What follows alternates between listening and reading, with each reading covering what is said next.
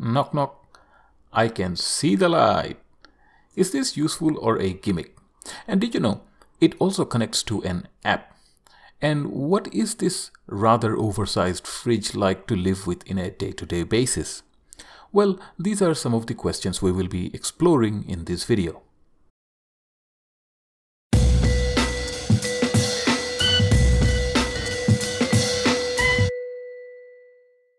So the fridge we are looking at is LG's 852-liter French door fridge with Instaview door in door.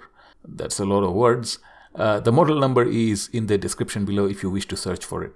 General feature of this fridge is that it's a 4-door fridge and freezer arrangement with the total gross capacity of 910 liters, advertised as 852-liter capacity. In any case, this is a fairly large fridge, which also means that the dimensions are proportionately larger as well. Things to consider when purchasing: a standard benchtop depth is usually 60 centimeters.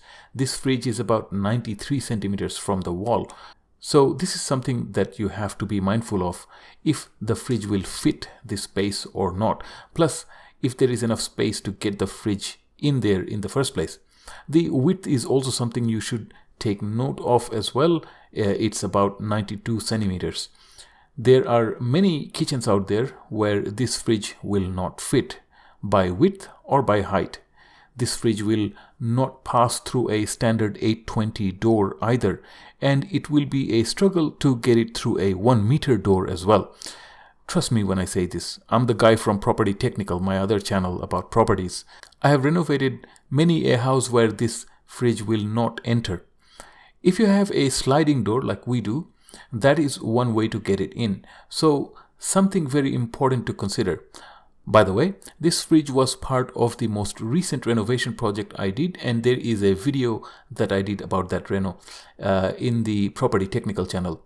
You can check out that video and how the overall kitchen comes together with this fridge in it. Now let's see the inside. I'll start at the bottom. The bottom segment is obviously the freezer. The temperature can be controlled between -15 to -23 degrees Celsius. Unfortunately, you cannot make this part of the fridge a non-freezer, meaning let's say I wanted to make the temperature 3 degrees to store something without freezing it. That is not possible. I don't see why this was not possible with so much electronics present in this appliance. The bottom space is also divided at the center, so we cannot put larger items there. The doors have nice large pockets on them, which is handy. The trade-off here is that the freezer drawers are much further in as a result of it. It feels like I'm reaching in to pull out the drawers. Past that, things are okay. I have never had any temperature issue, if anyone is wondering. Moving up to the fridge section. Lots happening here. Let's start with the internal space. The fridge opens like any French door fridge. There is no divide in the center, so you can place as big a tray as you got.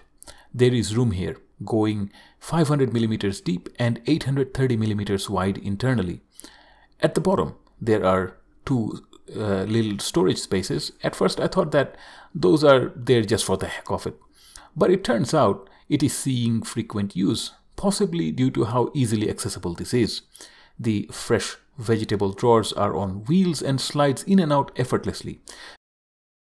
To the right of the second shelf, there is a portion that slides back to make room for taller items to fit in. The left side does not have this, and I wonder why. With regards to the internal space, there is ample lights, nice and bright. So when you open the door, you know you have opened the door of a modern fridge. With regards to internal space, even though this is one of the biggest fridge that you can get, it has felt like I can fit in about the same as what we were able to fit in a 450-liter fridge that we had before. Possibly because the old fridge had smaller volume for freezer, while here it is nearly half of the whole fridge. A household that has need for such a large fridge may have a separate freezer, Not always, but dedicated freezers are becoming more and more common, reducing the need for a large freezing capacity. Hence, me saying earlier that this fridge could have benefited with the option to use the bottom half as fridge 2. Moving on to the doors, now things are getting exciting. The left door has the chilled filter water dispenser plus cubed and crushed ice. This has been fairly consistent from functionality point of view. This far I have not run out of ice, and thus far I have not had a jam in the dispenser either. The only improvement I may wish for would be the speed with which the ice cubes falls. If you have a glass full of liquid, it will splash. Minor stuff, I think I'm being a bit picky here.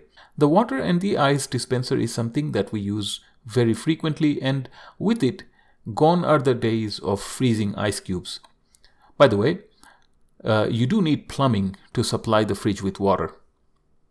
Near the water dispenser, the panel also contains temperature controls, and more on that subject shortly. Staying with the left door, since the ice making mechanism is in the door itself, it takes up some space, making the pockets a little bit slim. If we pull the lever, we open the ice mechanism in case if there is a jam or something. Also in this door there is the filter. Finally, the right side door. The window is the predominant feature of the fridge. There is a little latch that opens this smaller door. It's fairly effortless and lightweight. You can quickly grab what you need from here. If we look at the same door from the inside, taking anything out from this side is not always possible. The openings are not big enough, which could clearly have been better designed, as sometimes when we are grabbing multiple things from inside the fridge and something from the door, it gets in the way, and I think it's a silly oversight by LG. So the verdict about the mini door is that it is very handy and very frequently used. What about the knock-knock feature? Is it a gimmick or do we actually use it? Well, the verdict on that is that it is a total gimmick. I know what is inside my fridge, as most of us do. This door holds ketchups and drinks and such. Do we really need to see inside before opening the door? Just open the door, mate. The lights will come on. So knock knock, who's there? A party trick. Party trick? Yes. Something that a flashy salesman will use to wow customers in the showroom floor. That's it. One outright criticism I have about this fridge is that the doors are not soft close. At this premium level, it was a simple mechanism to add. Any new kitchen this fridge is expected to go in will have soft closing doors and drawers. Even the ovens these days have soft close. Sometimes when I brought out a big pot out of the fridge with both hands and pushed the door to close, it slammed closed, rattling all the jars. Not cool, LG. Not cool at all. The fridge connects to an app via Wi-Fi. The app shows the fridge and freezer temperature and also water filter status. Also, we can set temperature from here. The fridge can go between 1 and 7 degrees Celsius and the freezer can go between -15 to -23 degrees Celsius. There is also a express freeze toggle and some smart learner features where the fridge tries to learn higher usage times and amp up its activities to match the demand.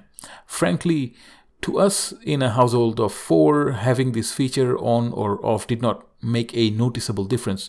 We just don't have such a high demand from the fridge for it to learn to adopt. Would I recommend this fridge to anyone? Well, sure, given that from a price point, it really is competing hard. Case in point, currently in October 2021, wherever I check, the difference in price between this larger model and its smaller 637-liter variant is a few $100s only, which seems like a worthwhile investment given you gain a few 100 liters in capacity. The price itself is at a premium range that in itself can be a detractor. Meaning, the counter argument is that if you are aiming at a 650-liter-ish capacity fridge, and considering this 900 liter only because it's a few $100s more from the smaller version, there are 650 liter fridges at about half price as well. But if you are purposefully looking for a fridge near 900 liter mark, choices are slim and the price is right. The dimensions are the one thing that I'd really like to stress again. Measure twice before buying this, as this fridge can easily be wider or taller than what many kitchens have provisions for. I myself have renovated many kitchens where even after renovation this fridge will not fit. It would not enter through our front door and I had to take off the glass panel from the sliding door to get it in. I'm saying all this to make a point. In pictures it looks great and they always make things look so seamless. The reality can vary. That being said, if you are after a large fridge, the LG 852 liter door-in-door fridge is a strong contender with respectable track record by this brand. That's all folks. I hope you have enjoyed this video. If you have any questions, please do feel free to ask in the comment section below. I'll do my best to reply back as early as I can. Also, the renovation channel I was talking about is Property Technical, where I show my renovation projects or knockdown and rebuilds and so forth. I share learnings from these experiences which may be of use to you. I'll see you in the next video. Until then, you take care of yourself. Bye for now.